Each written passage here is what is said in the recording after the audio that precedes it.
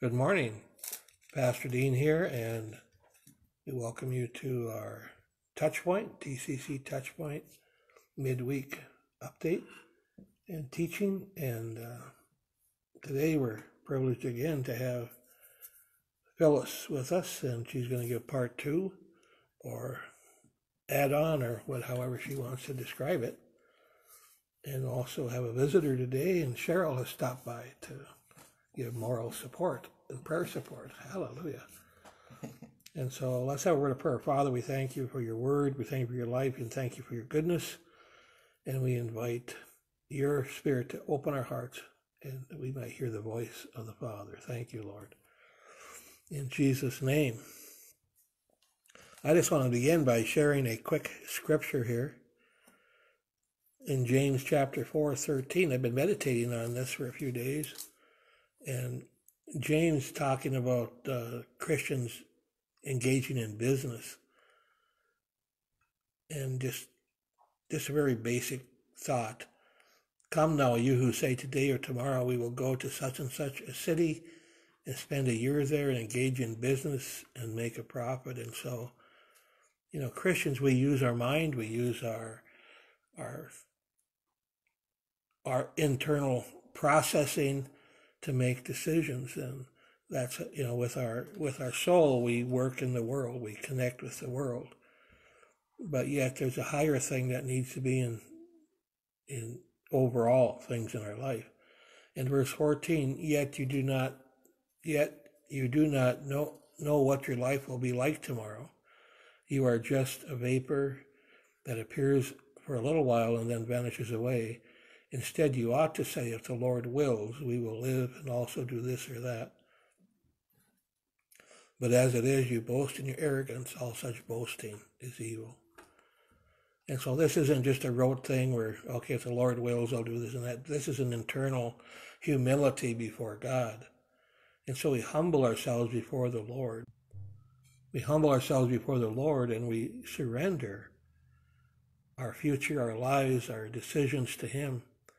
And there's something that happens that He's able to work greatly in our life. And that's just a fundamental thing, but yet it's by the Spirit that we do this. And so we're called to live humbly before God in all ways. And I just had a thought written down here. God knows the future. He can put us at the right place at the right time. Not only does He open doors that no one can shut, but He also places us before those doors so we do not miss opportunities. In Proverbs 16:9, a man's mind plans his way, but the Lord directs his steps and makes them sure. And so God is in our planning process. He's in the administration of our life. That's our job, to administrate our life and to use whatever resources we have and the general call on our life to make our plans. But yet, when we surrender to the Lord directs our step, and He's working in the midst of all the processes that go on. And so we can go forward trusting that God is going to be there, and He will prosper what we put our hands to. So let's stay humble before God. Thank you. So I'm just going to turn this over now to Phyllis and have her share what's on her heart today.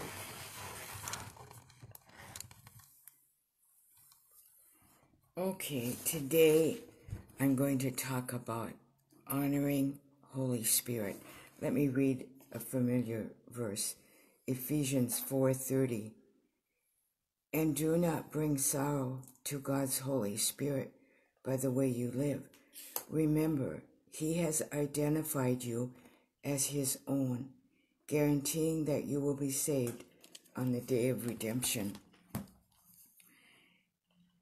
He has claimed us, joined Himself to me, put His seal, another translation says, on those that have opened their heart to Jesus. Hebrews says it this way: He's not ashamed to be called our God. He will be with us through thick and thin, not demanding perfection, but expecting that our hearts will be open to Him as His heart is to ours. That is what he expects. Let me read out of Romans 8:26 through 28. It's very, sometimes almost used as a cliche, but I want to think about it soberly today. And I'm going to read it from Amplified.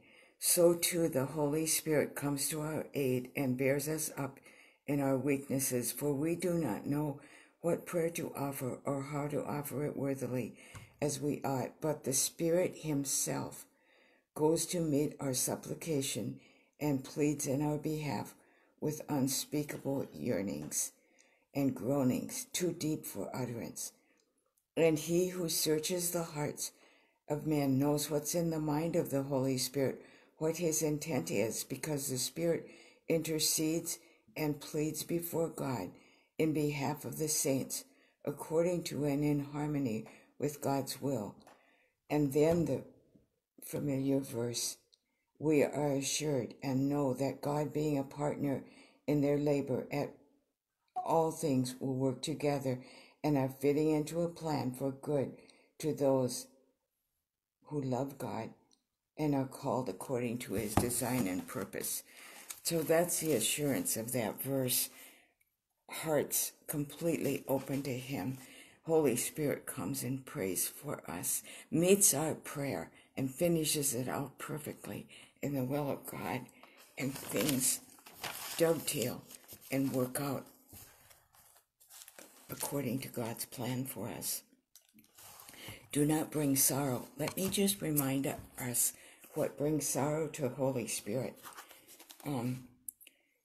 I'm back in Ephesians 4, and I'm just going to read phrases from 17 on. Live no longer as the Gentiles, for they are hopelessly confused, and their minds are full of darkness. Throw off your old sinful nature, your former way of life, lust and deception.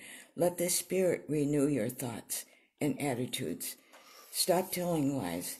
Don't sin by letting anger control you. Quit stealing. Work hard and so you can give generously. Don't use foul or abusive language.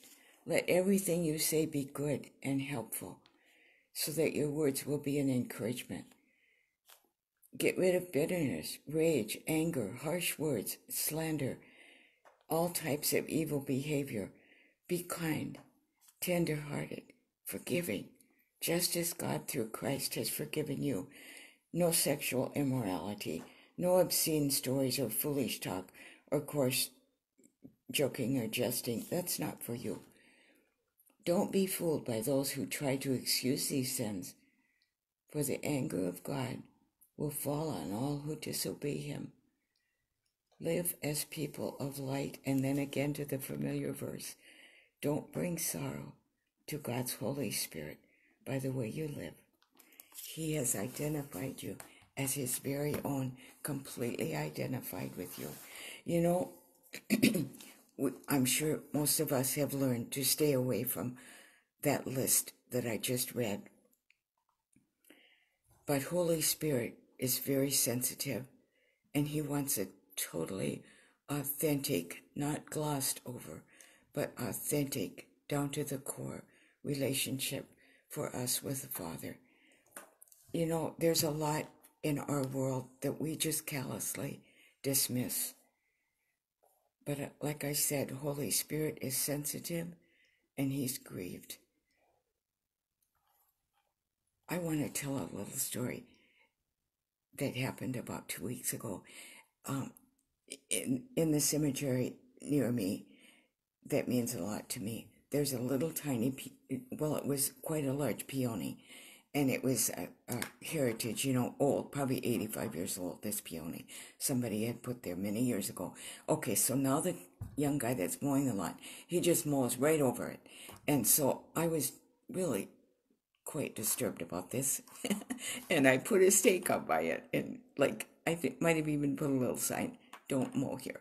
And, well, he just took my stake and just threw it off to, I don't know what he did with it. I couldn't even find it. It was a big iron stake. And then he just mowed right over it again. And so I was up there looking for it. I'm going to try to do something to save it. And I was looking in the grass and kind of muttering, In fact, every time I would go by, I would comfort myself by muttering about this boy. He's just lazy, and he just goes over and he doesn't take his time. And I would feel some kind of satisfaction with that. And then, so I'm looking for this little peony, and I can't find it. I'm looking in the grass. Oh my goodness, it must be completely gone. And I'm muttering about this boy. And then, very quietly in my spirit, I heard, this is not love. You're not walking in love. And I said, what? What do you mean? Well, what should I do then? And then the answer just came so softly, just let it go. Just let it go.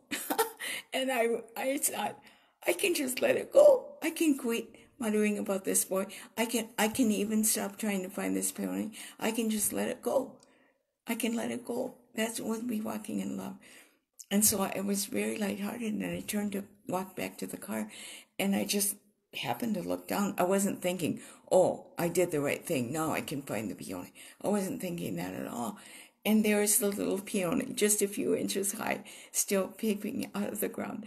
And I was, it wasn't that, okay, God rewarded me. I grudgingly let go and God rewarded. No, it wasn't that. It was like God was communicating to me, and Holy Spirit, this meant so much to me that you were willing to let go of this so that your relationship with me would be unhindered. It meant a lot to me. That's what God was communicating to me.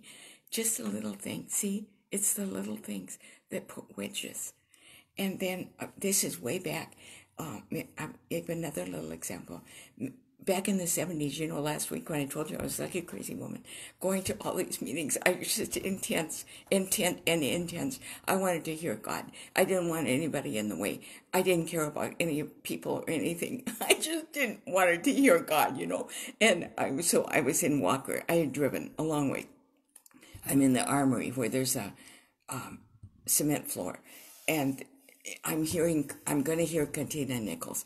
And really, I wanted the worship to get over with. It was too long. I wanted to hear the word.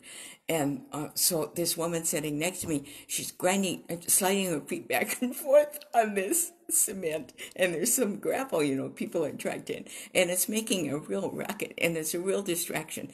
And I'm just getting irritated, I want to hear the speaker. I can't concentrate. This is irritating me, and I really wanted to smack her. And then, you know what happened? The Katina Nichols, she's sensitive to Holy Spirit, evidently, and she's the speaker, and she said, okay, this is what Holy Spirit wants us to do. He wants me to stop right now. He wants us all to go to somebody and bless their feet. And so I thought, oh, Father, what a way that you work this out to take this hardness out of me, And I just rushed to this lady, and I bet she thought I was half crazy. I just grabbed her feet, and I just caressed her feet, and I might have kissed them. I don't know. I was so happy, and all that went out of me, It just left me. See, these little things build up unattended to. These little attitudes, they build up a hardness in us. And, we can act sweet. We can act sweet on the outside. Oh, yes, I love everybody. And even put our arm around somebody and act loving. And that's not what's in our heart. And, God is interested in our heart, not pretending religiously to be sweet. It's an offense to Holy Spirit when we lie. It's an offense to Holy Spirit when we lie and say we're sweet and we're not. If you think I'm exaggerating, think back to Ananias and Sapphira. That was a little, especially when there's a move of God, when there's a real penetration in the earth and a move of a visitation of God, things are more sensitive at that time. And you think back to Ananias and Sapphira. This wasn't so serious. They gave. So what? They said it was everything. They just wanted to be in with the crowd. That wasn't so bad. They had a chance. to come into the light and not grieve Holy Spirit and not lie to him. Peter said, is this really all? He was led by Holy Spirit to ask that. And I think it was to both of them. I know it was to Sapphira, but they had a chance on the spot. And they said, yes, it's all. And the husband dropped dead, and they buried him before the wife even knew it. You remember the story? She came in, is this really all? Yes. And you've lied to Holy Spirit. See, when we pretend something that's not real, it's like lying to him. It's serious. It grieves him. Okay, I'm going to talk a little bit about relationships. Scripture says, as much as lies in you, and I've always pondered that, as much as lies in you, live at peace with all people, all men. See, God sees situations of life, and he's not unreasonable. Sometimes your deepest desire is to live in peace with those that you're connected to. God sees your heart, and he has more mercy on you than you have on yourself. I want to say something. I'm going to talk about my mother and I in just a minute, at the risk of being misunderstood. But sometimes there are claims on people's lives from childhood that rise up to dominate relationships. But God sees the heart, and he always gives an opportunity. Throughout life, he keeps giving opportunities to come into the light. But sometimes people can't let go of the security of their offense, and it dominates. Dean, there's a bunch of writing came on here. Is that okay?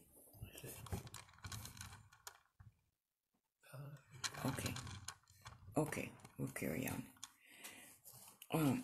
Okay, like I said, I'm going to talk about my mother for a minute and just understand it by the Spirit. We loved each other fiercely. We would do anything for each other, but we were like in a total standoff from the time I was probably 2 years old. I don't know. And that's all I'll say. I couldn't. Okay, talking about the claims on her life, her father died when she was 3, and she felt abandoned. And she projected it over on God.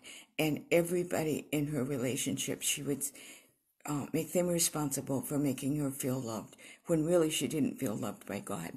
And she tried to make me responsible. She said she felt loved by my dad. But no matter how hard I tried, and I just did everything. No, she wasn't satisfied. And of course, that made me just angry, I couldn't satisfy her. And so,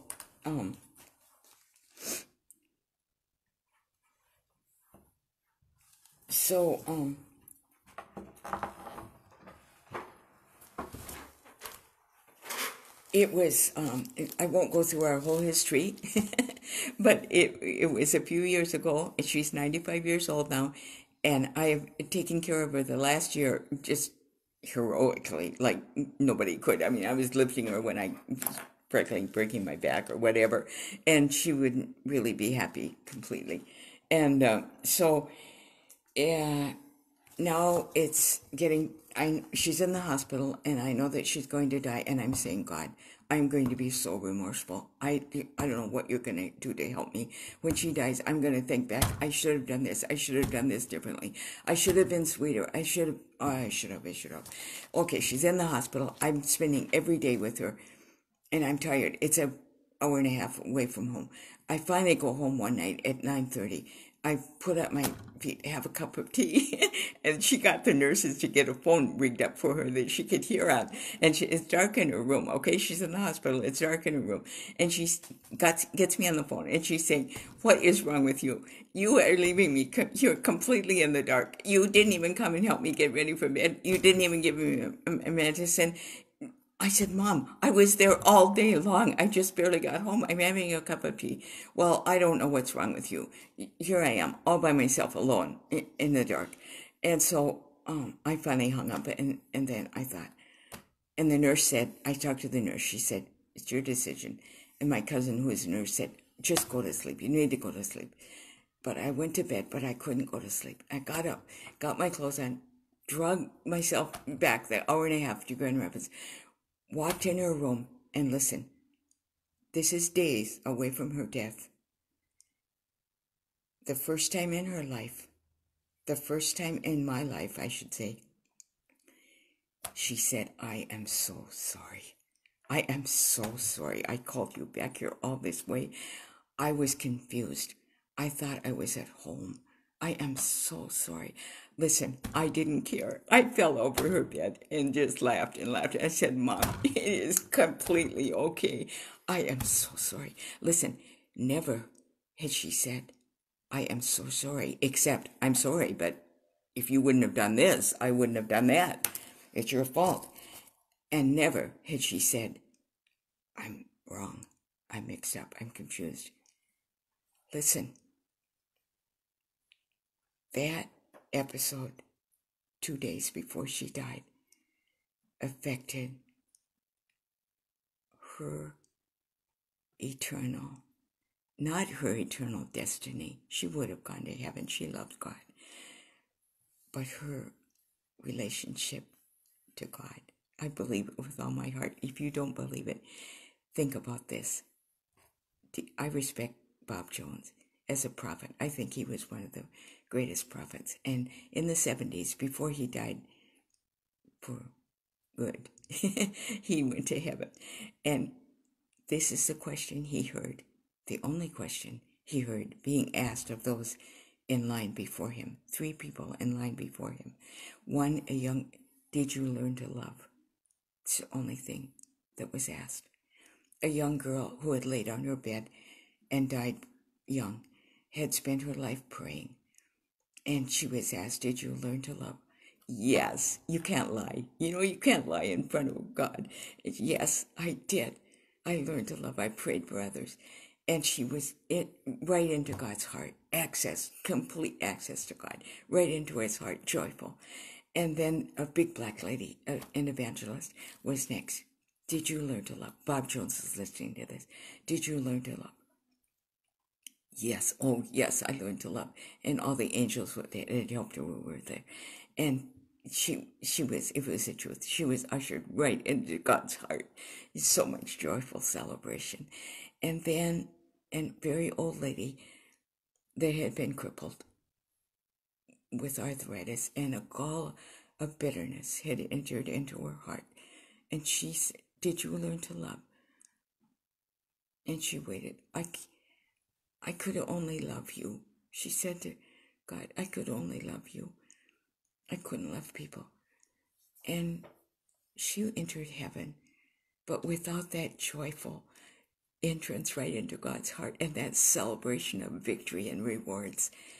See, God keeps giving us chances here just to take care of the things that we can cover up, but they're grieving Holy Spirit, and they will have an eternal effect. Not that we won't go to heaven. I don't mean that. But there's joy. There is joy on this earth and forever with paying attention to what is making Holy Spirit happy and what's grieving him.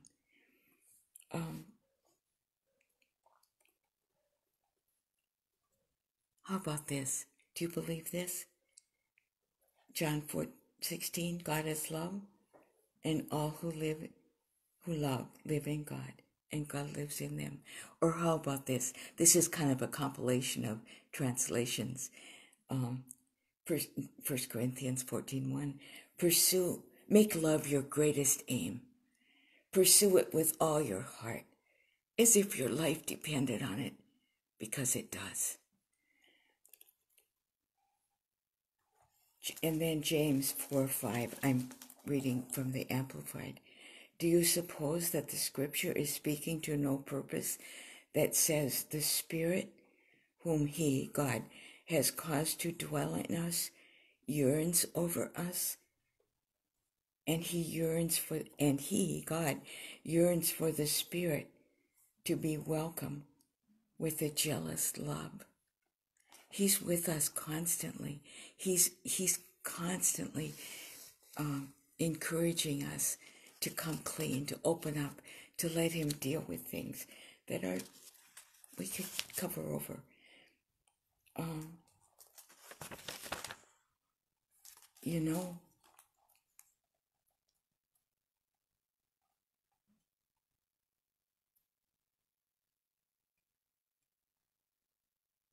Holy Spirit speaks softly, but it's very serious. And I don't want to harm him. I've thought of that scripture in Hebrews. I'm not sure exactly where it is, but it's that the word can cut through and divide, and that we're all laid bare before him in his word. And my prayer is that Holy Spirit just keeps right with me and is very faithful to identify and point out things that are grievous to him and to heal me right to my core. Amen.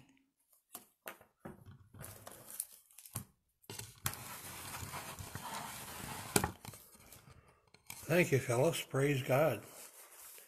He is with us and he is love. Isn't that wonderful? So I just want to make a quick announcement here. On Sunday, Abby and her team are going to be leading us into worship, so let's come and expect to encounter the Lord together. Tim Pop is going to give the message, and I actually made a mistake this week. It's hard to believe, I know, but I sent out an email this morning, and I said Peter was going to give a message. Somehow my calendar had that on there. And so I got a message from him and from Tim right away. And so, whatever, it was just kind of funny. But we got it organized, so Peter will be speaking in August. But let's come expecting to encounter God, to hear his voice, and to have people built up in their faith as Jesus is proclaimed. Amen. I just want to mention again here for giving to TCC, we can mail our tithes and offerings to 10 Strike Community Church, P.O. Box 67, 10 Strike, Minnesota 56683, or you can go to the 10strikechurch.com on the web, and in the upper right hand corner there's a donate icon. You can just follow those instructions. And we thank you for remembering the financial needs and also giving toward the missions and different things. So praise God. Father, let's just quickly pray. Father, we thank you for your word today. We thank you for fellowship. Thank you for life, Lord God, that you cause to live within us. You will never leave us. You will never forsake us. We are more than conquerors through him who loved us. Thank you, Lord. Thank you, Father. Thank you, Holy Spirit, for being with us. In Jesus' name. Amen. So you have a great week, and we'll see you Sunday.